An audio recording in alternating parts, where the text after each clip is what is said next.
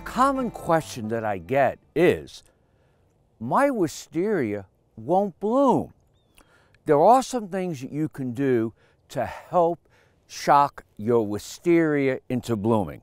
First of all, make sure you're not overfeeding it with too much nitrogen. But if you look here, this is last year's long wispy growth.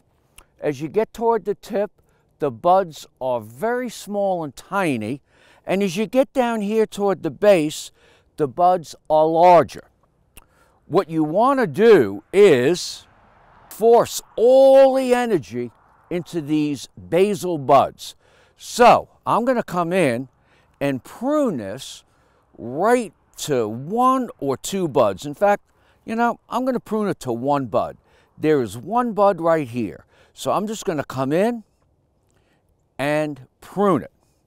And by doing that, all the energy that this wisteria has is going to go into this 1 bud, and it's going to help it bloom. Now, you can do this a couple different ways. You can do this during the winter, cut it all to 1 bud. That is one way to help your wisteria bloom. But there is another way that you can get your wisteria to bloom, and this is a little more involved. But sometime in September, you're going to come in and you're going to take this long, let's take another one here. You're going to take this long wispy growth and you're going to cut it to 6 inches. You do that in September. October, you're going to come in and you're going to prune it again.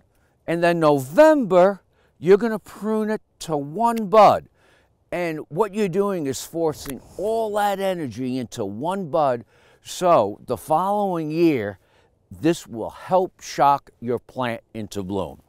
So again, you're going to come in and you're going to trim this growth to maybe 1 bud. And you can see where I've done this in the past. I have pruned them to 1 bud. Going to come in here just like this, and it will help shock your wisteria into blooming.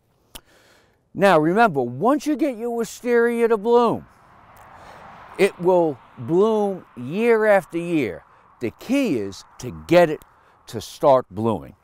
I'm Mark Viette. Join me next time in the garden. For more garden tips, go to inthegardenradio.com.